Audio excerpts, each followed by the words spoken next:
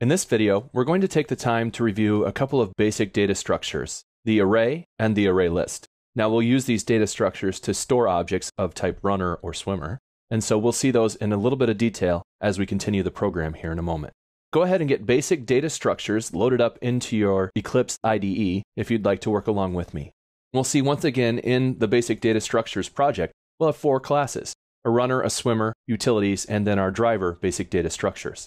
As before, the runner has a race ID and a name, and we have just the default constructor. Getters and setters or mutators and accessors for race ID and name. Perform sport will return a string saying running, and the toString, which reports the name, the race ID, and the fact that the runner is running. Swimmer again is the same with race ID and name. It does have the explicit constructor to take in properties and set them on instantiation. We have the mutators and accessors for race ID and name just as before. Performing the sport will say swimming, and the toString, which reports the name, race ID, and the fact that the swimmer is swimming. Utilities again has just the one method, null-safe equals, returning a ternary operator to tell us if 2 objects are equal to each other without worrying about null. And finally, in our basic data structures driver, we can get a chance to look at arrays and array lists. When we work with arrays, of course, we need to instantiate them with a defined size. What we'll do is use a final int, max race runners is equal to 5. That way we'll max out the number of runners that we can store in our runner array to be 5. And if we try to create a 6th one, it should tell us that it's full. And then we have a current count. The length of the array being 5 doesn't mean we actually have 5 actual runners in place. So we need to know exactly how many we have so we can know if we're full or not. And then we'll create an array list of type swimmer, which we'll call race swimmers, and we can store any number of swimmers into the array list.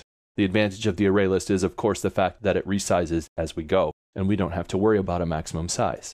So here we'll set our while loop just like we did before, where we had the run race manager is equal to true, so we can have any number of runners or swimmers being entered from 0 to n. Here we'll have at least 1.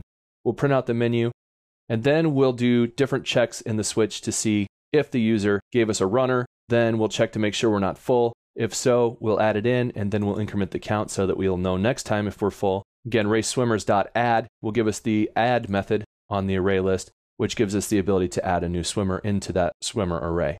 And then finally, when we're done, we'll use a couple of for loops to iterate both of the data structures. The first one being the array, which will iterate to race runners count, and the second one will be the swimmers, which will iterate to the size of the swimmers.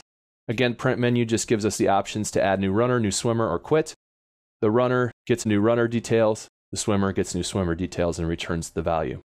So let's go ahead and run this, and we'll see our array and array list in action. Let's go ahead and add a runner, Tom. We can just use whatever numbers. Let's add another runner, Sally, and we can use whatever numbers. And then let's add a swimmer, Mike, and another swimmer, Tina. And again, we're not doing any checks on numbers, so I'm just hitting a bunch of numbers to save time. Let's go ahead and fill up our runner array to make sure it maxes out. And I gave them the runner ID and race ID and name at the same. Here's our 4th runner. Let's put Mike as a runner as well. And one more runner to fill this up. Let's do Paul. And let's try to add another runner. And it says the race is full. No more runners can be added. So we do have that in place as expected. And again, we could go on adding swimmers if we wanted to. And ultimately then, let's go ahead and quit and watch our race participants be printed out for us using the for loops.